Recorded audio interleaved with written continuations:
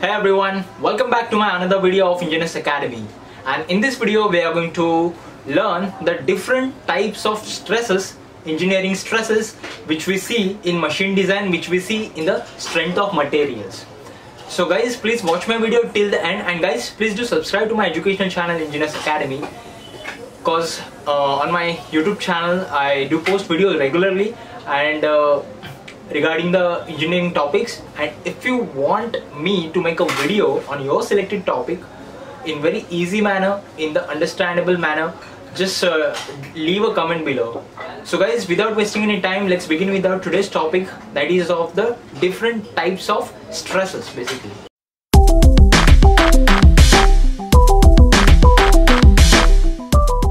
So it's very important to learn these types of stresses, because in some of the machine parts, the particular part is there in loading condition or in unloading condition.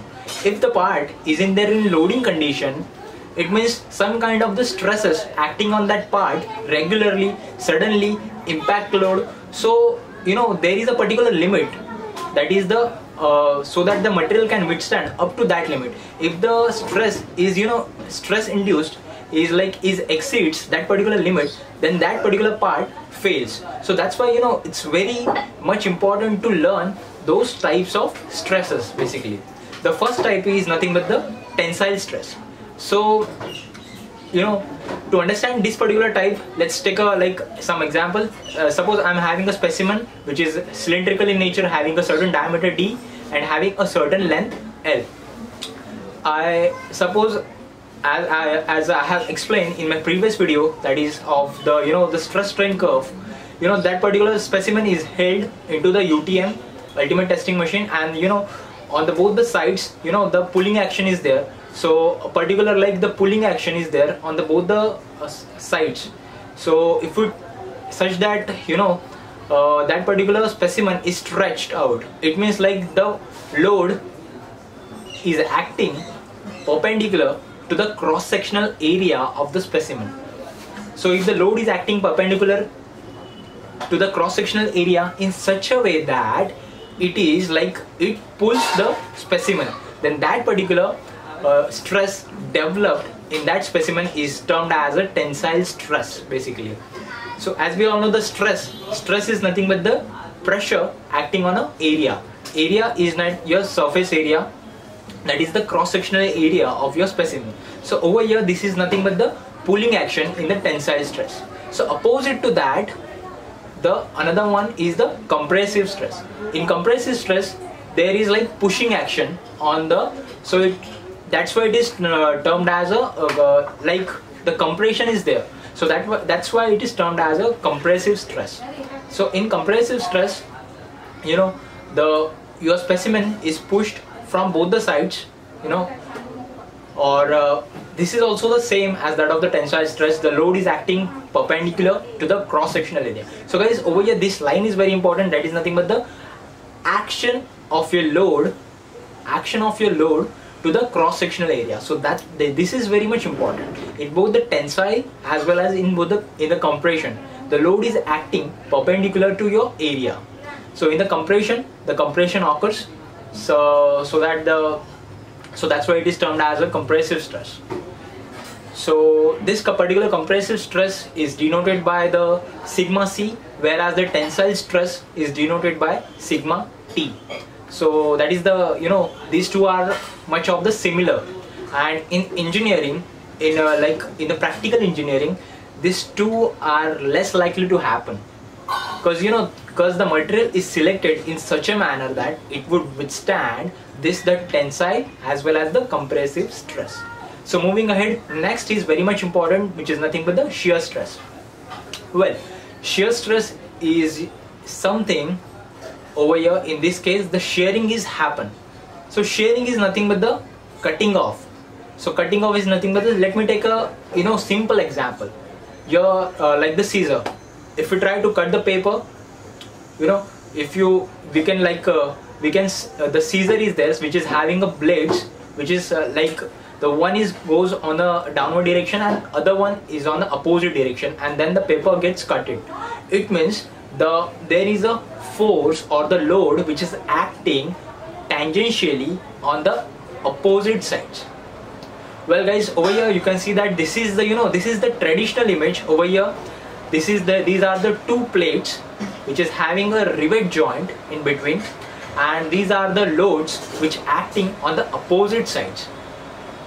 So as the load tries to move those particular plates in the opposite direction, there is a shearing occurs in that particular rivet. So that's why this particular rivet gets failed. So in engineering we can term this particular shear stress in such a way that the shearing stress is nothing but the tangential stress which acts tangentially to your cross section.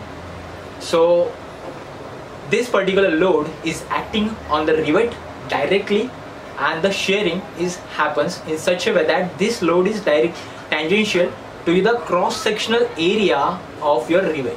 So that's why this particular shearing stress is denoted as this pi by 4 d square. So that is nothing but the formula to carry out to generate the shearing stress. So let me give you an easy example of this shearing stress. In a shop floor where the sheet metal operation gets carried out, on that shop floor, like you can see, this shearing machine is there. So what is exactly this machine does is like that this machine cuts your the metal plates having a certain amount of the thickness into two parts. As per the required amount, it just cut down it. So that's why it is called as a shearing machine. So basically in that particular shearing machine, it is having a blade which gets pressed tangentially to the cross sectional area of that particular plate. So this is the shearing occurs over here. So that's why it is called as the shearing machine. So this particular shearing stress is denoted as the tau. So guys, next one is the torsional stress. So whenever torsion is there, it means you have to understand that the torsional stress is related to the something which is there in rotating motion. So suppose a rod which is there in rotating motion and have a bearing which is at the one end, and the shaft is continuously rotating, but the bearing is the stationary parameter which tries to stop down the rotating motion of the shaft. So basically this bearing it tries to rotate that part in the opposite direction. So somehow this particular shaft is rotating clockwise, and the bearing is exerting a force in anti-clockwise direction. So somehow the twisting of that particular shaft is likely to happen. So that particular twisting is nothing but the torsional effects.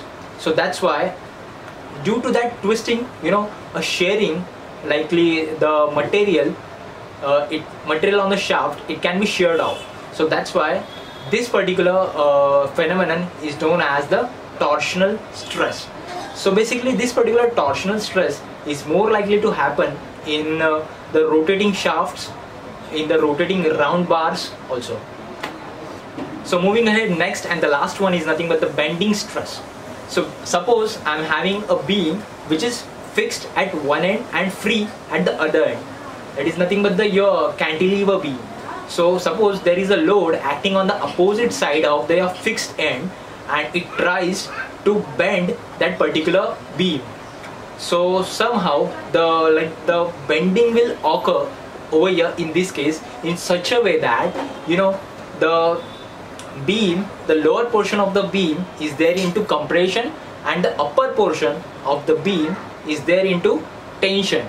It means the more elongation will take place on the upper side, and the more compression will take place on the downside of that beam. So then in that case, it is termed as, then that particular stress developed inside that beam is termed as the bending stress. So bending stress is the phenomenon which is only suitable for the beams, or as the members the different types of the beam. So it is suitable only for the beams. So guys, this particular bending stress can be termed as the sigma B. So guys, that was the the 5 basic types. So as so far we have seen, that is nothing but the first one was the tensile. The load is acting perpendicular in such a way that it is the pulling action. Next one is the compressive. The load is acting perpendicular in such a way that it is like the compression. Next one is the shear stress, torsional stress, bending stress. So guys, that was all the different types of stresses which we have seen. So guys, I hope you understood this particular simple topic, that is the different types of stresses. So guys, if you like my video, please do hit like. If you, in case of any doubts, please do leave a comment. And guys, thank you for watching my video. Please do subscribe to my education channel, Engineers Academy.